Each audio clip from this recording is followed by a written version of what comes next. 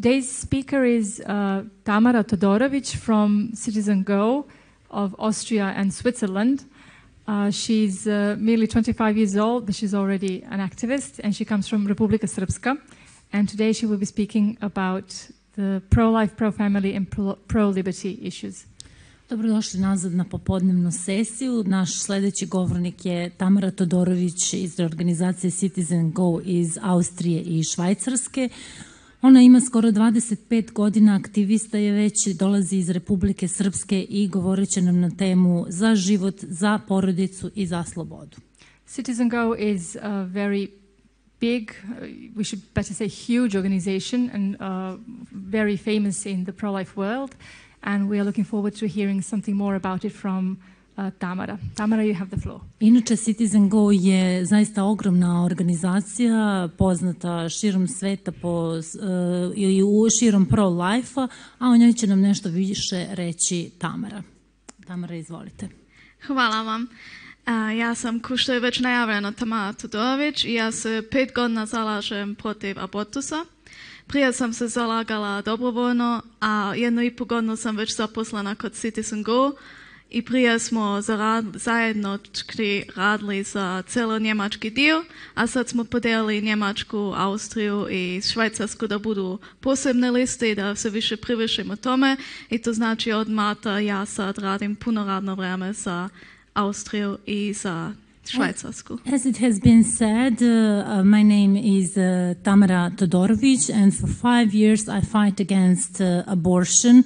First I did it voluntarily, and for 1 year and a half I worked for CitizenGO. First it was in the region of Germany, which we later divided to Austria, Switzerland and Germany region, and since March I have a full working time. CitizenGO, ko što je već bilo najavljeno, se zalaže za život, za porodicu i za slobodu. Hrišćanska je organizacija što utiče na politiku i na različite firme. Ako se skupi sve zajedno, koliko nas podržava narod i potpisuje naše peticije i dobijaju naše mailove, sve zajedno imamo 17.000 aktivna članova po svijetu. CitizenGO is the CitizenGO community is the community that fights for life, for family and for liberty. It's a Christian organization and it impacts politics. And we are supported by people, and we have 17 million of active citizens. Mi smo aktivni u 50 različitih država i koristimo 11 jezika. We are active in 50 different states, and we are using 11 foreign languages. Ti 11 jezika su njemački, engleski, španski, francuski, portugijski, italijanski, poljski, hrvatski, mađarski, holandski i slovački. So those languages are German, English, Spanish, French, Portuguese, Italian, Polish, Croatian, Hungarian, Holland and Slovakian language. To znači Dutch. Dutch. Yes, thank you. To znači tamo sve šaljemo naše peticije, tamo smo najviše aktivni u tim državama gdje se pričaju ti jezici. And we are most active in those countries that these languages are spoken in. I šta znači to naše za život, za porodicu i za slobodu? Mi sa tim podrazumijevamo za život da se zalažemo protiv abortusa, eutanizije i sve druge napade na ljudski život. And what does pro-life, pro-family and pro-liberty means? It means that we are doing our best in the fight against abortion, euthanasia and everything that attacks life. I za porodicu smo gdje štitimo djecu od napada, gender ideologije i svega toga što pritiskaju na našu djecu. And we are protecting children of gender ideology and everything that pressures them into that direction. I sloboda, zato se moramo zalagati, jer ako se ne zalažemo da možemo pričati što hoćemo i da imamo slobodu da ne budemo cenzurirani, inače nećemo moći ni se zalagati više ni za život, ni za porodicu. And we have to put our efforts, because if we do not, then we couldn't possibly do anything for our life or for our family. We also do something for the freedom of censorship. Ali kako mi uopšte tačno to radimo, što sam sad najavila? Kako funkcioniše to? Hoću vama malo da bolje objasnim. And I would like to explain you in a better way, what are we doing, what are we fighting for? Jedna od glavnih mogućnosti što koristimo je praviti peticije. One of the main possibilities that we use is our petitions. Tu ideju smo uzeli od Amerikanaca. Naš founder, CEO, je prije 20 godina bio u Americi i vidio da tamo peticije dosta pomažu levoj strani tim što se zalažu protiv naše vrijednosti. And we have taken this idea from the USA. Our CEO was in the USA 20 years ago, where he could see that those petitions helped to the left side in those activities. Tako da je on to započeo prije 20 godina u Španiji i prije 10 godina smo se proširili svetski da dalje to radimo. And he has started it 20 years ago in Spain, and 10 years ago we have spread ourselves worldwide. I to funkcioniše s tim da ili mi sami ili neko što nas podržava počne napravi peticiju na našoj stranci. And how could we do it? We alone or somebody who is supporting us is helping us in those petitions. I te peticije mogu biti nacionalne ili internacionalne. To znači da pošaljemo samo našim mailing listama u Austriji, na primjer, ili svetski da pošaljemo svim našim članovima i da prevodimo u različite jezike. And we are supported on national and international level, which means we send those petitions to our linguists throughout the member countries and they translate. Na primjer, u Austriji imamo u našoj listi 20.000 persona, to znači ako napravim peticiju i pošaljem, to ide na 20.000 što mogu potpisati. In Austria, for example, we have 20,000 people on the mailing list. I ta peticija kad se potpiše, kad stigne 100 potpisa, ono pošalje 100 e-mailove na tu personu koju hoćemo da je to šaljemo. Na primjer, jednom političaru ili nekom glavnog od firme, kad od njega tražimo da neki zakon ne uradi ili nešto promeni. And for example, when the petition is signed, for each 100 votes for that petition, we send 100 of emails. And for example, for a politician, if we want to make him do some changes in certain law, that's how we send that. Tako možemo narodu dati glasa da se buni ako nešto političar ili drugi rade loše, da bi stiglo do njih u velikom glasu. This way we can make people's voice to be heard if they want something to be changed in the politics of some politician, so they can hear their voices. Tako da može biti da sa par dana, na primjer, premijer dobije par hiljadu e-mailova i mora sve da briše ili da nađe načine da mu više ne stignu kad mi napravimo jednu kampanju. And when we make a campaign in a few days, the prime minister can maybe receive a dozen of emails and he has to delete them. That happens when we have such campaigns. I što nam u tome još pomaže je što narod više puta sam širi preko Telegrama ili WhatsApp ili druge socijalne medije i onda mogu stići još više i više potpisa bez našeg utjecaja. And what also helps us is that people are sharing those information through telegrams, through other social medias. They spread our words. I kad to nam se ne čini dovoljno, onda nekad i organizujemo da se nađemo sa tim personama što smo napravili peticiju s njima i pričamo jednom s njima i u jednoj kištri predamo sve te potpise gdje piše iz koje države dolaze te potpise i imena, da oni još jednom vide koliko je to naroda i čuju od nas mišljenje od tog naroda.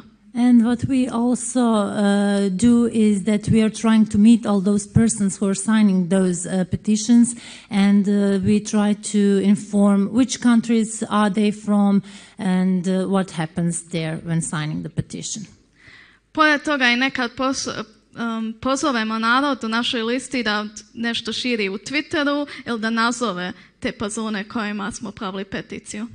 And for example, we also make those people spread some words through Twitter or to address to those persons that we aimed these petitions at. I prije glasanja pošaljemo svima pitanja, političare i partijama, zašto se oni zalažu, ili su oni za nešto, protiv nešto, i po tome napravimo onda jedan voting guide da pošaljemo našem narodu koga mogu glasati za naše vrijednosti i koga ne, tako da možemo direktno utjecati ko će doći na vlasti i ko ne. And prior to voting, we make a short questionnaire for those persons. What are their goals and what are we voting, so we can have a direct impact in voting for certain persons that should come to certain positions and their decisions. I trudimo se i pored toga da koristimo moderne socijalne medije, u tome uglavnom u Twitter, Instagram i Facebook. So we are trying to use the modern social media, Twitter, Facebook, Instagram, was it? Yes. And Instagram, so we are trying to make use of these. I pored ti online stvari nekad i učestvujemo, jer zajedno organizujemo s drugim organizacijama demonstracije, events, i tako da bi i po tome još dodatno vršili pritisak na koga god hoćemo i zbog kog razloga.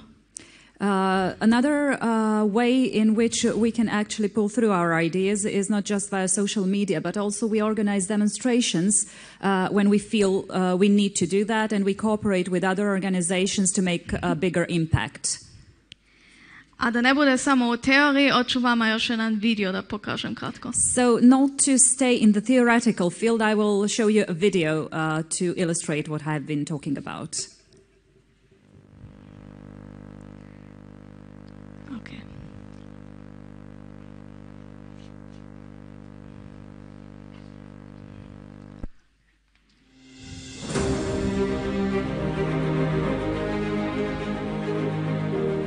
Never doubt that a small group of thoughtful, committed citizens can change the world.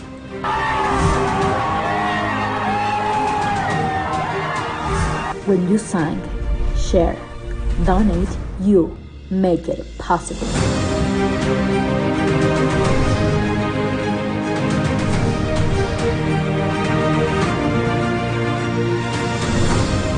During this year, we launched more than 500 campaigns. Thanks to supporters like you, CitizenGO is empowered to set our own agenda, taking the fight to the far left. CitizenGO members stood up together to oppose and defend the radical perversion and transgenderism agenda at the United Nations. Encourage the Supreme Court. We will play the video once again because it was not visible.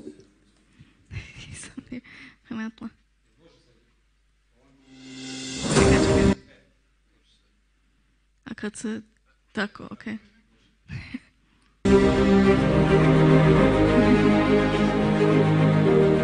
Never doubt that a small group of thoughtful, committed citizens can change the world.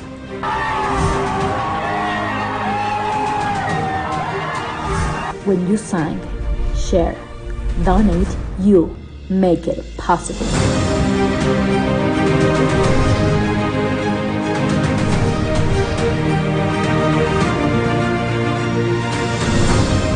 During this year, we launched more than 500 campaigns. Thanks to supporters like you, CitizenGO is empowered to set our own agenda, taking the fight to the far left. CitizenGO members stood up together to oppose and defend the radical perversion and transgenderism agenda at the United Nations. Encourage the Supreme Court of the United States to overturn Roe v. Wade. Uphold our ongoing fight to end gender ideology indoctrination at Disney parks, films, and productions. Stop censorship of Christian pro-life thought in public debates, social media, and other online platforms. Fight back against blasphemous and transgender propaganda on Netflix. Support humanitarian organizations like Caritas in Slovakia, Poland, and Hungary that help thousands of refugees who fled from the war in Ukraine. Impact elections on legislation on behalf of life, family, and liberty. When we are united, we are stronger. We generate impact. We are unstoppable. We are CitizenGO.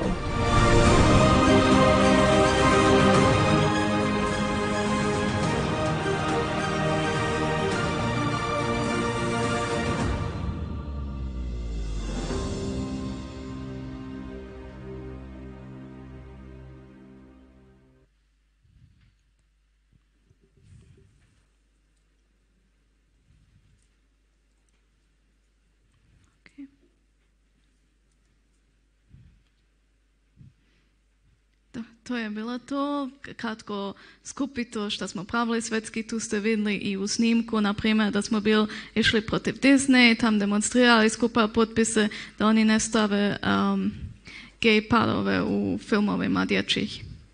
So you could see that was all in brief what we do. Among other things, we demonstrated against putting gay couples into movies for children. I to sve... To Disney. That was, yeah, for Disney not to put that. I to je sve financirano od tog naroda što nas podržava, mali donacije. Nemamo nekog velikog državu ili neke velike organizacije što bi nas podržali, nego imamo samo zaradnike, druge organizacije i podršku od naroda na različite načine.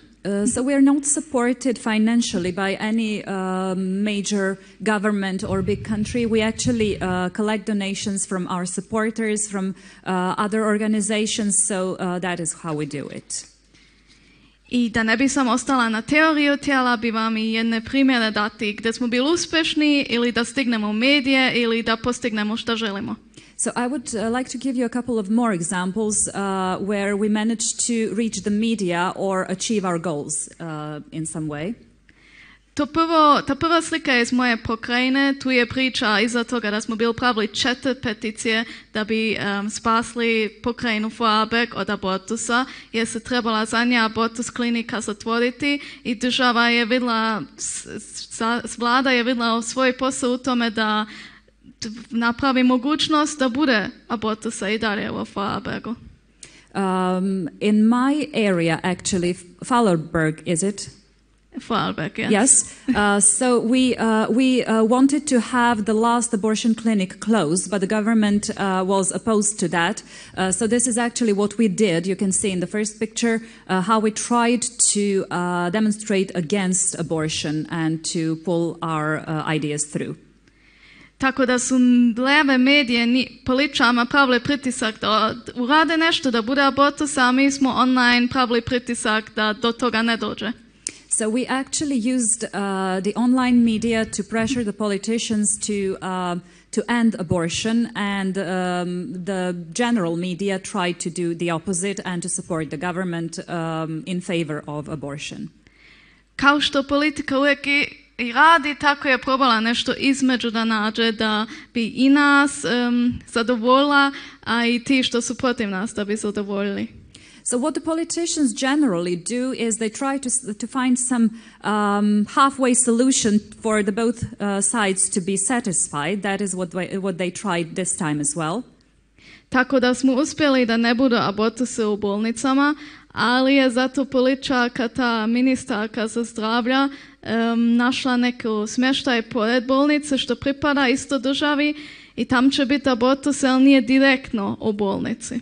So what actually happened is that the lady minister of health actually found some accommodation for the women who wanted to perform abortion, which is kind of affiliated to the hospital itself, but the abortions are no longer performed within the hospital, but within that side facility, let me say. So basically, kind of both sides were kind of satisfied. I to je bilo najavljeno u decembru i u februaru se trebalo o tome glasati, pa smo mi vidjeli da to što smo online radili, što smo pričali sa političarima u Pazoni nije bilo dovoljno, pa smo htjeli sljedeći korak da pokrenemo. Actually, the voting was supposed to be carried out in February, and what we could see, because this went on from December, that it was not enough that we had discussed this with the politicians, so we wanted to take one step forward. So what we did actually was... Mi smo uzeli te figurice fetalne, naručili preko pro-life organizacija. So we ordered pro-life figurines of a fetus, as you can see in the picture. I napisali smo pismo i nazvali smo tog fetala Markusa, tu bebu, jer se tako zove i predsjednik pokrajine. I molili smo političare da glasaju za život i protiv abortus kliniku. So we actually named the fetus Marcus because the head of the province is named Marcus. So we asked for a vote for Marcus to live. I to smo stavili jedno pismo zajedno sa jednom karticom gdje su bile informacije o razvijanju u materici. Pa tako smo političarima poslali te informacije još prije glasanja. So what we did next is we took these figurines, we took a card with the information about the vote and also the information about the development of a fetus within the body and sent all that out to different politicians to make them aware before of the voting. I pored toga je bila naša treća peticija, bile su stigle e-mailove to je ministarke od zdravlja, tako da smo te dvije stvari radili jedno pored drugog direktno pred glasanjem. And there was another motion. We actually had this petition. We had a bunch of emails sent by our supporters to the Minister of Health. So we did parallel actions in order to put our idea through. I to je bilo poslije proglašeno od tih levi političara u Twitteru što su se bunili što smo mi to napravili. Slikali su i našu figuru i pismo i vidjeli smo u komentarima i neki što sa abortus su napisali ja sam za abortus i da bude i džaba i sve, ali kad vidim ovu figuru nekako me hvata strah.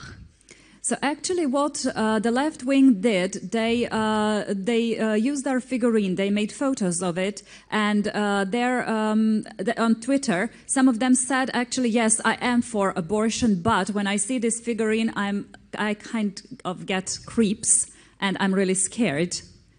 Tako da smo sa tim stigli da tu hiljadama Pazona što normalno protiv nas su isto vide šta je ljudsko biće. I medije su poslije i o tome i prenijeli da smo mi to uradili. So the effect of all of this was that all those people who are for abortion actually could see our side of the story and also that the media reported about our activities, so we did pull through.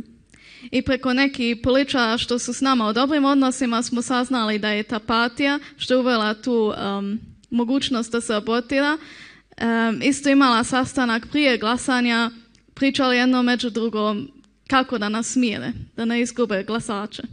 And what we actually learned from the politicians with whom we have really good connections is that the party who are against us also had a meeting before the vote and they discussed actually the best way to shut us up.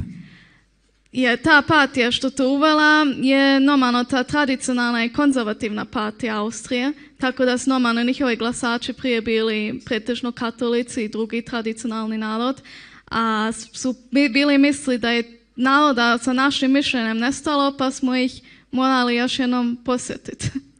So actually the voters for that pro-abortion parties are actually conservative and Catholic people, so we had to remind them about the true values which they obviously have forgotten.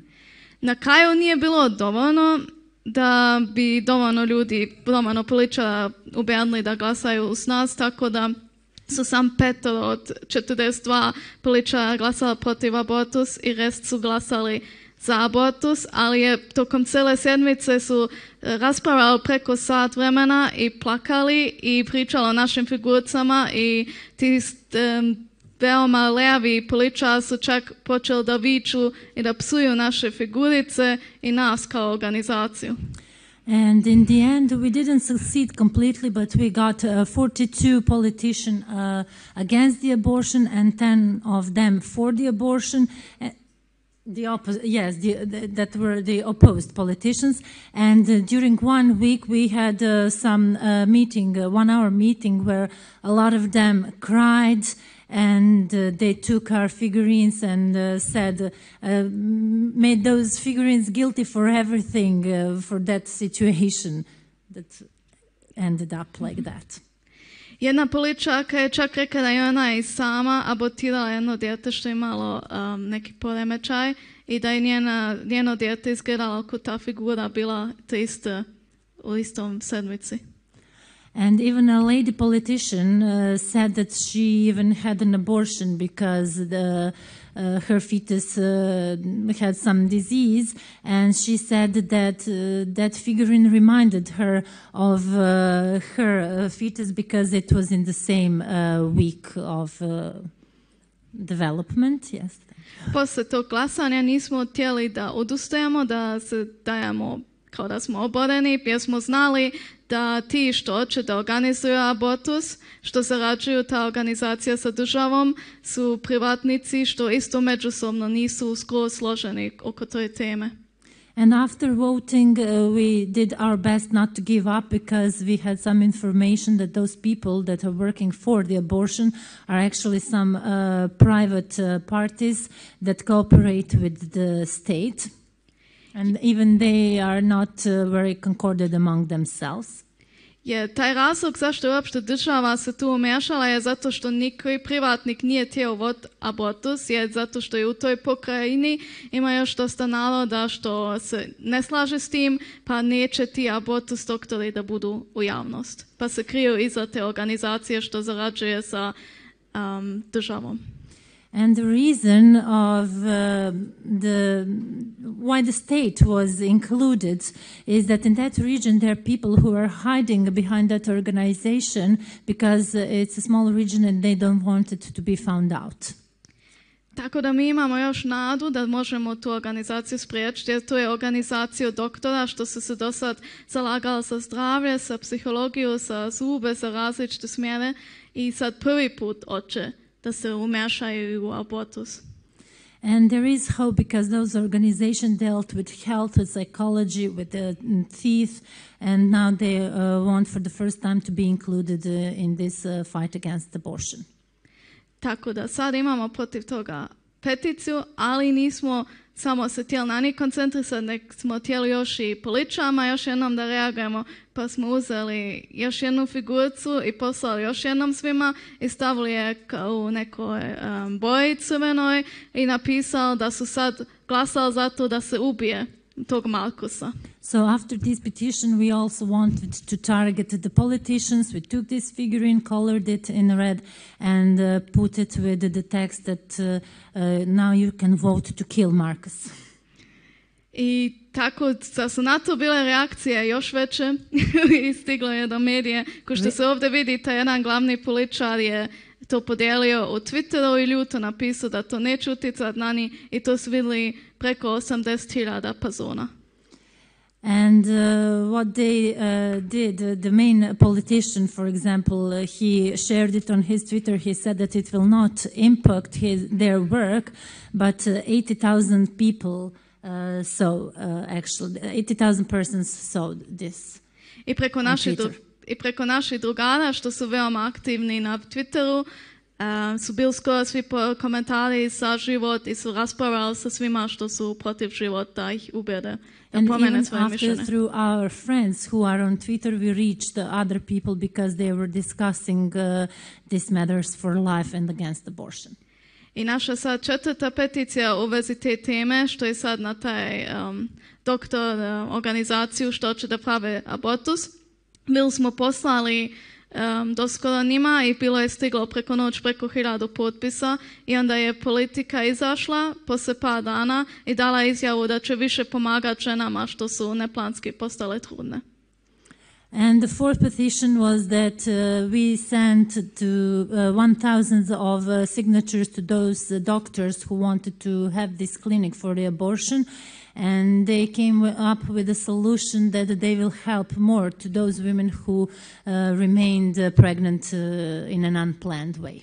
A što je bilo zanimljivo na tome da je politika, otkad su to glasali, preko 2 mjeseca nije ništa pričala o tome i kad smo mi pored drugih projekta našli vremena da ponovo uđemo u tu temu i ponovo posjetimo narod da reagujemo, onda oni su poslije 5 dana odmah reagovali i htjeli nas da smire, jer u njihovim očima hoće da smire medije što su protivni, hoće da naprave tu abortus kliniku, hoće da drže i konzervativne glasače, pa hoće tako da ubijene nas, da će pomagati tim ženama i da nas... So what was interesting that they did nothing for 2 months, and after we tried to talk about this again, to remind people of this topic, 5 days after that they came up with some words that they actually want to help those women just in order to hush us down. They did their best to hush us down.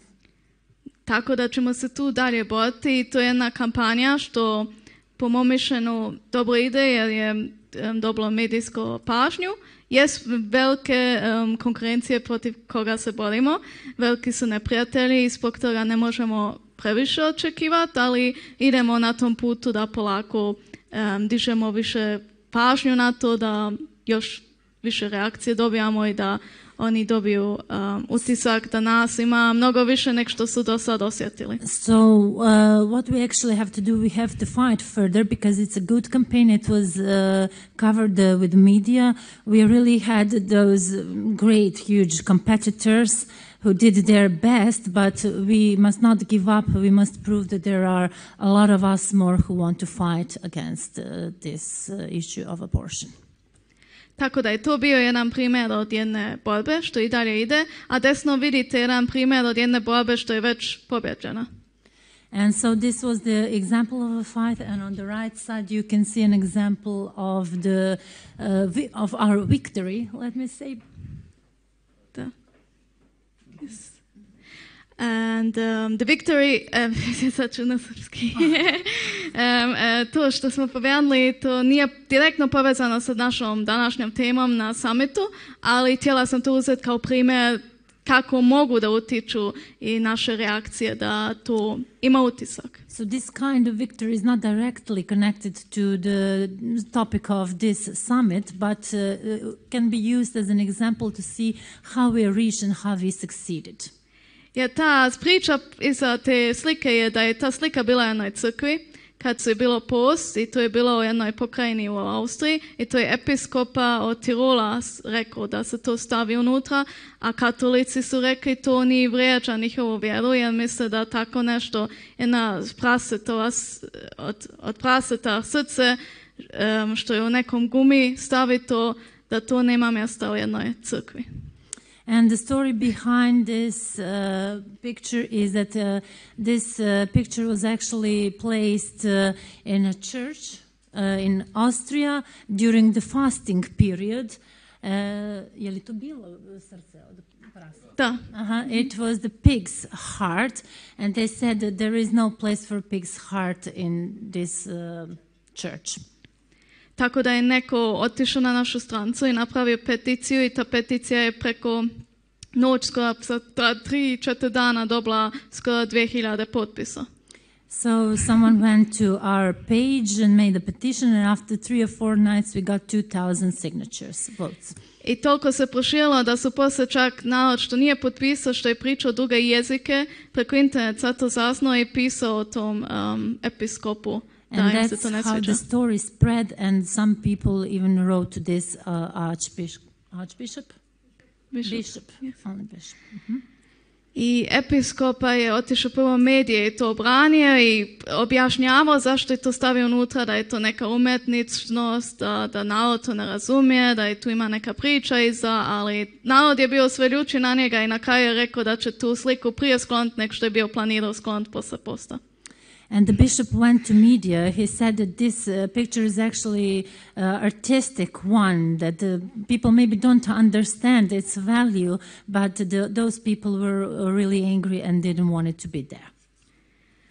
Tako da je on u medijama najavio tako da će skloniti, poslije je sklonio i medije su prenijeli da je to jedan znak da ti tradicionalni u crkvi su pobjedili protiv te moderne što su htjeli da se crkva otvori i bude tolerantna i sve.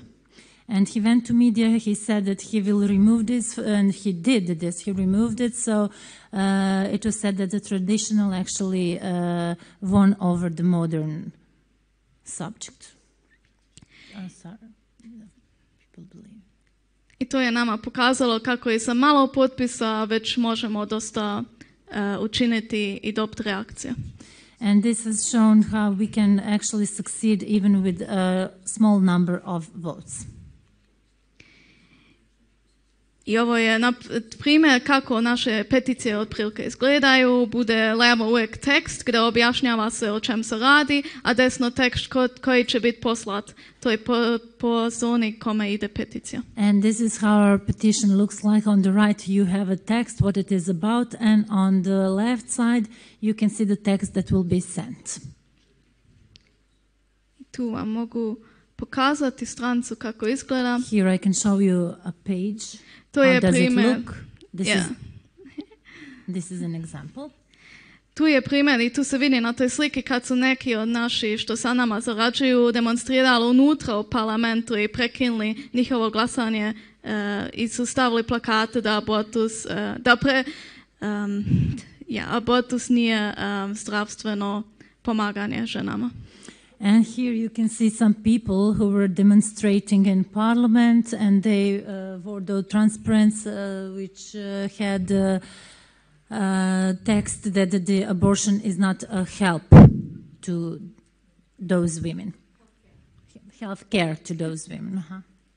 I ovdje ću vam pokazati na hrvatski da bi razumjeli kako je napraviti stranca lakše, jer ima tu o nama, pobjede, doniraj, pridruži nam se, sve ima informacije na stranci. And here it is in Croatian. You can see how it is to reach this page. Tu smo se zalagali za pravdu slobode, što smo isto pomenuli. Tu se vidi još jednom koje su tekstove, tu dugački tekst, objašnjenje, you can see text, linkove. Links. Linkovi su da se može još pročitati informacije o toj temi i da se vidi odakle smo mi dobili naše informacije. Links lead us to more information on the topic and where we got those information from also. I tako da tu utičemo tako i može se otići na našu strancu i sam uvijek napraviti peticiju ili potpisati šta već ima. And this is how we are trying to make some influence. You can always go to our website and even sign or whatever. Vidite tu je da se napiše peticija. Here is an example how to write a petition. I tako, da vama ostavljam ovdje link adresu, možete prepisati i to je sve što imam da kažem o nama. Skupi to otprilike sa primjerima šta mi radimo i ako neko još ima pitanja možete slobodno postaviti. So here I'm leaving you a link so you can have it and go to that website, and also if you have certain questions please be free to ask. Da li ima neko pitanja? Any questions? Da. Sekund. Mikrofon.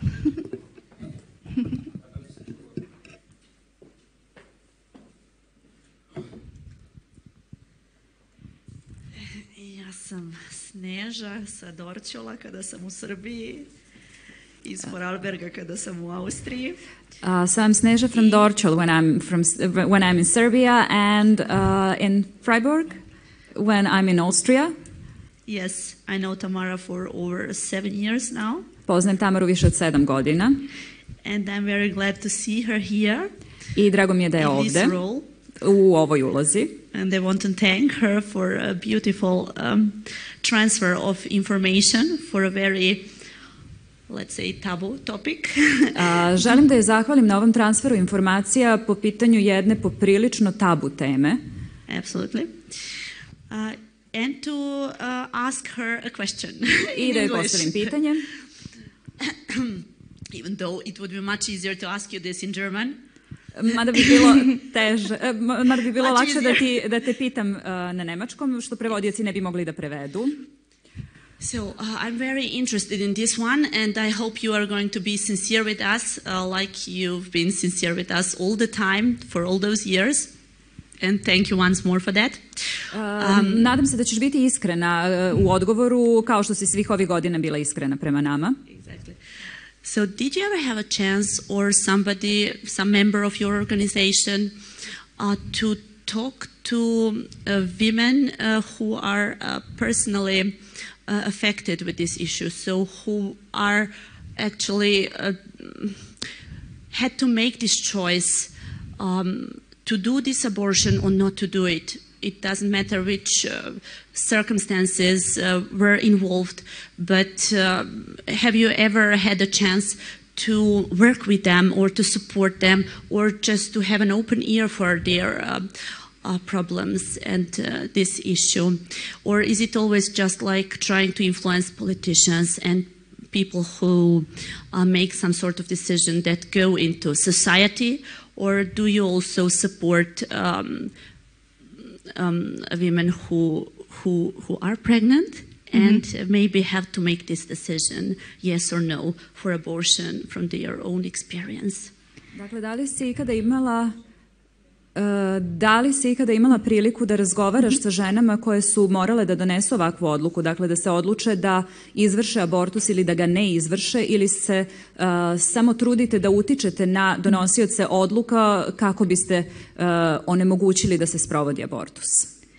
Well, I have to answer this question in two ways, because I need to know difference between what CitizenGO does and what I have personally experienced. Dakle, na ovo pitanje moram da odgovorim iz dva ugla. S jedne strane kao pripadnik CitizenGO, jer mi imamo jednu agendu, a sa druge strane kao osoba koja je uključena u sve ovo. CitizenGO is focused on political influence and donations. So if a woman was unplanned pregnant, we could organize to fundraise for her financially to help her. But if she needed psychological help, we would send her to one of our allies, our friends, who could help her much better. Dakle, ono što u okviru organizacije radimo, trudimo se da ukoliko je, na primjer, u pitanju žena koja je ostala u drugom stanju, da joj pružimo podršku. To možemo da organizujemo preko nekog od naših saradnika, da ona dobije bilo psihološku pomoć ili neku drugu vrstu pomoći koja je potrebna. So that in the organization itself, I have not been that much in contact with unplanned pregnant women, because we are more focused on politics and to bring better political change that in the end also helps these people. Dakle, u okviru organizacije više se bavimo političkim delovanjem kako bismo napravili nekakav sveobuhvatan zaokret koji će svim ovim ljudima biti od pomoći. But I have in the last 5 years, when I was also a member of a pro-life young people organization of Austria, cooperating with a lot of pregnancy crisis centers. So I have helped collect donations and be there for people, and also, bring people into context. Like what I was mostly doing also on social media and everywhere was to just tell people there is this crisis pregnancy center, they can help you in these ways, and just spread around information. So I'm not personally doing it, but I know the people who can help in the most professional ways. Dakle, u jednom periodu kada sam bila mlađa, bavila sam se preko omladinske organizacije, jer u Austriji postoji nešto što se zove krizni centar za trudnoću, gde postoji način da se svim ovim ženama pomogne. Dakle, obraćala sam im se svima, trudila sam se da budu obavešteni o postojanju ovakvih centara i da shvate da je moguće da im se pruži pomoć.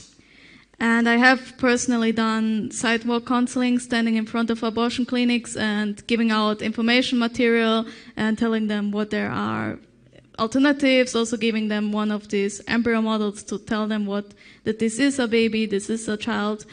And I have in that room also with an organization that has the donation money, helped someone who already chose life but didn't have a lot of opportunities at home. So we gave them a couple of €100 and they thanked us later for buying them everything necessary for our baby. Ono što sam radila u okviru ove organizacije, to je da sam se bavila nekom vrstom savjetodavnog i informativnog rada, u smislu da sam ovakve figurice davala ljudima da oni vide da to nije nešto tamo, nego da je to zaista fetus i kako on izgleda. Trudila sam se da oni imaju prave informacije i čak ženama koje su već bile u drugom stanju i koje su se odlučile za život, a nisu imale dovoljno sredstava ili odgovarajuće uslove u okviru svoje porodice, kuće, dakle da se njima novčano, finansijski pomogne i one su nam posle toga zahvaljivale jer smo im obezbedili sve one potrepštine koje su neophodne novim majkama. And online I have one time I am in a Facebook group that is fighting abortion that has a neutral, objective name, like everything about abortion. And sometimes women go in there and post that they want to get an abortion, but they feel bad about it. So a lot of us went into the comments and recommended help centers and also spoke kind words. And then I shared also with her something God did for me. And then she later posted that she chose life and that she got help and that she will raise the child. So that was a small action online that we have also experienced in this group and in other organizations. So that's not what CitizenGO does, but CitizenGO would also help cover donation costs to fundraise, to get financial help. But we, as I mentioned in the beginning in the answer, to keep it short, we just know many organizations and then just send people over to the right spots. Isto tako u okviru jedne Facebook grupe koja ima prilično neutralan naziv, a to je Sve o abortusu, trudili smo se da omogućimo ženama koje su donele odluku prosto da izvrše abortus, međutim jako su se loše osjećale zbog toga. Trudili smo se u okviru te grupe da im pružimo podršku i mnogi od njih su promenile mišljenje i odlučile da ipak ne izvrše abortus. Dakle, to je nešto što CitizenGO ne radi na taj način, dakle više se bavi donacijama i više se bavi političkim aktivizmom, ali jednostavno u kontaktu smo sa drugim organizacijama koje su u mogućnosti da pruže podršku ženama na neke druge načine. Tako da je to moj odgovor, jel ima još pitanja? So this is my answer. Šta? Ok. Dobro, onda zbog vremena možete postaviti pitanje meni u pauzi privatno. So I will, because of the shortage of time, we have to move on. She will be available during breaks for any other questions anybody might have.